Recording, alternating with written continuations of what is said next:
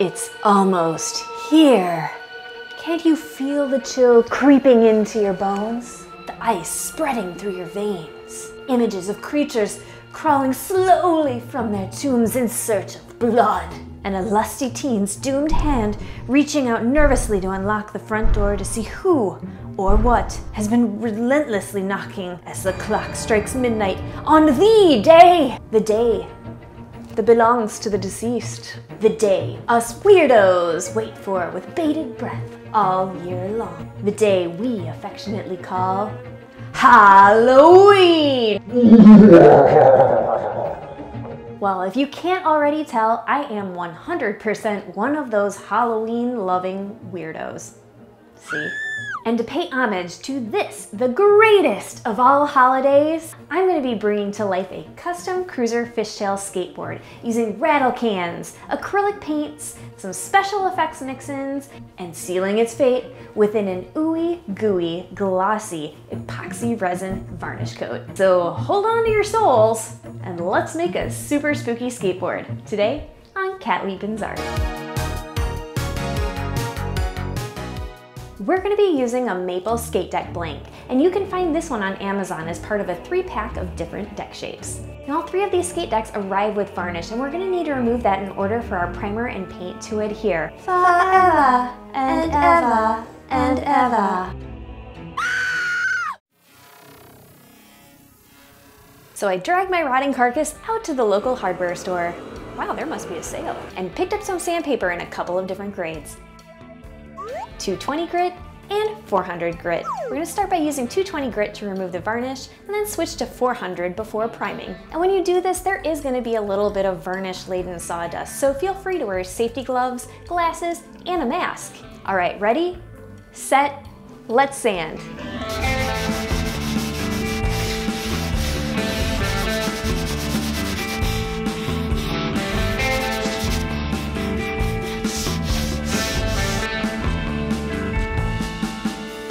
Next, we're going to apply painter's tape to the back side of the deck so that later the epoxy doesn't drip through and dimple where the holes are located. And I'm also using the tape to cover the edges of the board so that we'll have a little bit of natural unpainted wood visible when the deck is complete.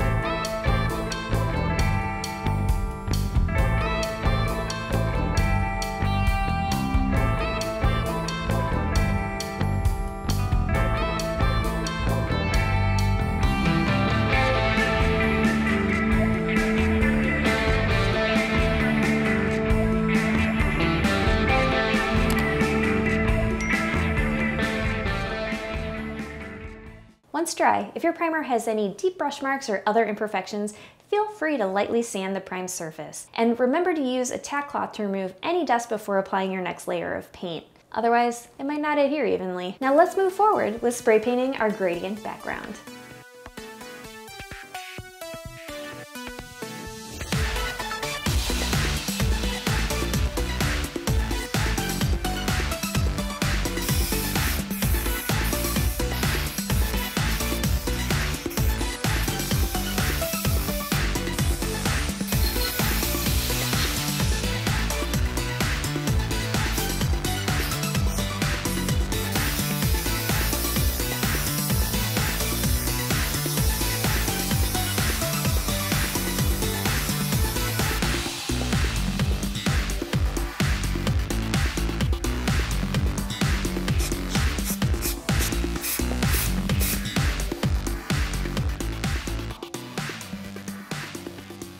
Well, I think those neon colors look killer on this board, and they are legit burning my retinas. I mean, woo, those are bright colors. And as hot as this deck looks, we need to come up with some wicked cool artwork to complement it. So let's start sketching.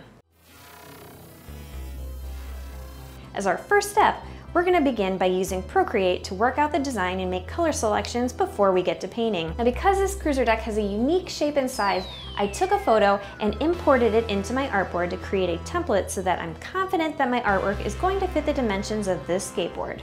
And as a side note, when setting up the resolution for your artwork file, I recommend creating high-res artwork, at least 300 dpi, so that you're able to make reproductions like prints, stickers, t-shirts, I mean, the variety of things that you can produce is nearly endless, and they can all be printed later on using the exact same file that you're creating right now.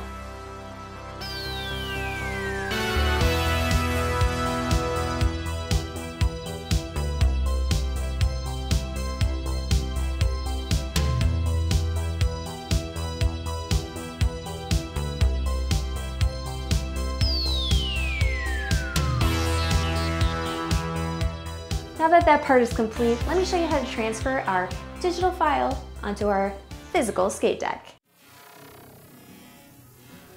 Now, if you've watched my other videos, you know that I like using a projector to speed up this particular part of the process. It's a really easy and effective way to scale up your small sketches. And like I always say, you've already created the artwork once. Why freehand it again? It is not cheating. It is smart.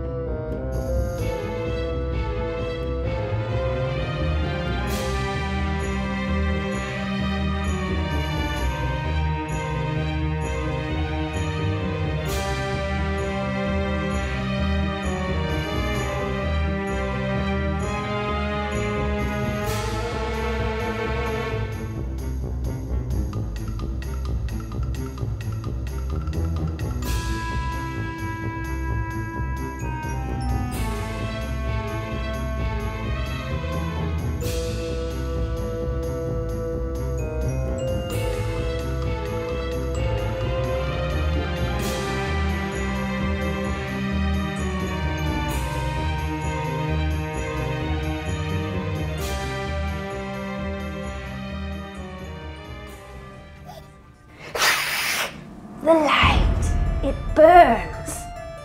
Oh no, I'm okay, I'm okay.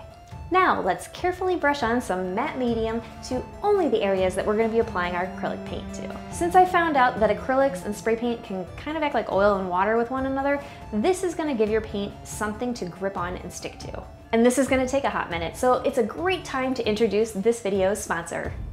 A lot of times, I need something to keep my creative juices flowing while I'm working long hours and wicked late nights on my art projects. As we all know, if you miss your deadline, it's off with your head. Okay, that might be a little over the top, but if you can relate, then it's high time that you taste sustainable, award-winning specialty coffees from small Mexican producers through the Killer Coffee Company. Killer Coffee is a woman and veteran-owned independent coffee brand for doers and makers, go-getters and risk-takers, driven by passion, love of nature, and the satisfaction of getting done. I've been drinking the 4 sample-sized coffees included in their Killer Coffee box from Oaxaca, Chiapas, Veracruz, and Guerrero. Not only is the artwork rad, but its flavor is funky and fruity and awakens my taste buds from the dead. And remember, the holidays are creeping up on us, and the Killer Coffee box is the perfect and easy gift for all the coffee lovers on your list. And for all of my viewers, when you visit killercoffeebeans.com and enter coupon code SKULLPON, you'll receive a 15% discount on all of their products, including this sample box. Much love to Killer Coffee for sponsoring this video, and now that we're fully caffeinated, let's get back to making some rockin' art. Now we're gonna block in all of the areas of color using my digital sketch as a roadmap. I already defined my palette in Procreate, so I just have to pick the right paint colors to match. And since the background gradient that we spray painted is such a standout, I'm gonna let it really shine by using a super limited color palette for my foreground imagery. Literally just black and white. I know, not my usual MO, but I think it works here because this is a Halloween-y kind of video. All right, now let's murder this paint job.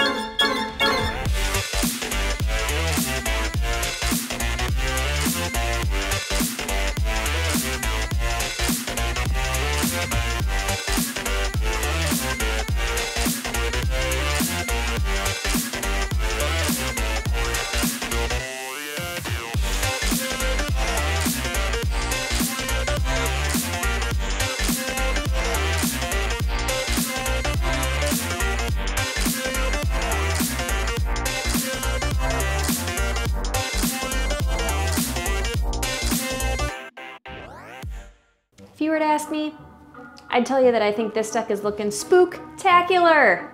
And we could just pour on our crystal ball clear epoxy resin at this point and call it done. But you guys know me, I have to torture myself. It hurts so good. And level this duck up another notch. I'm gonna be using some epoxy mix-ins for creating some special effects. Just walk this way to find out what I'm talking about.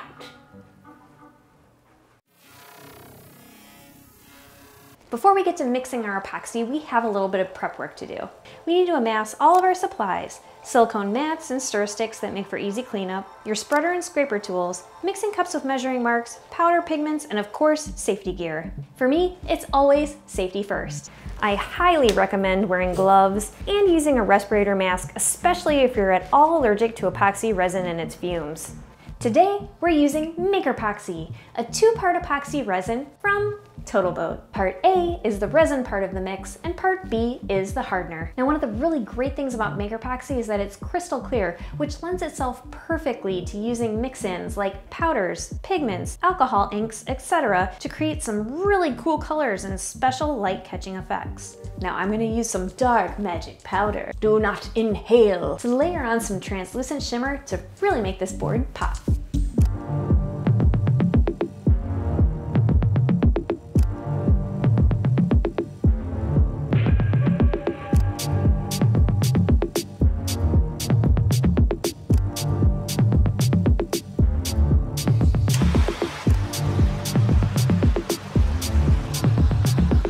Now I'm gonna let this layer set up overnight before I come back and finish up with our final clear epoxy varnish pour.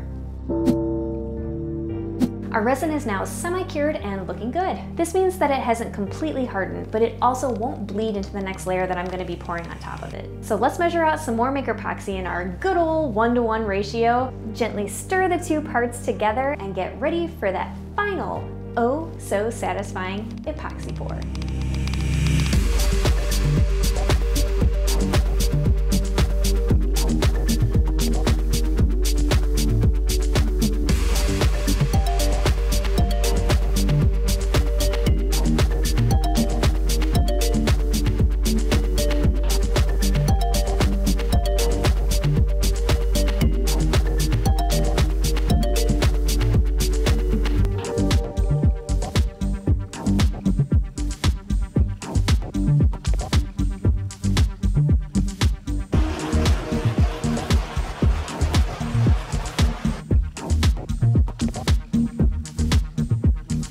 Now, depending on the temperature and humidity of your workspace, you're gonna wanna look at the labeling on your Maker Epoxy packaging to make sure that you're allotting enough time for everything to cure properly. It's been a few days now and the resin has completely cured. It doesn't feel tacky and I'm not leaving any fingerprints. So it's finally time to take a look at this Skully skate deck.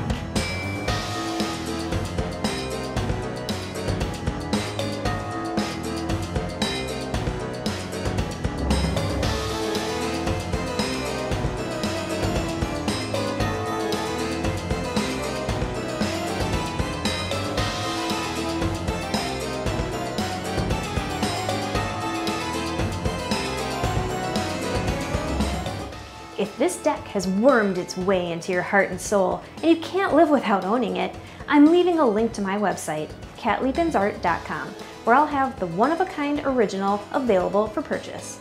Make sure to sub, like, bell, and I'm sending out a special thanks to Killer Coffee for helping me make videos like this one possible. Wishing you the happiest of Halloweens, my friends and fiends, and as always, thanks for watching Cat Leapin's Art.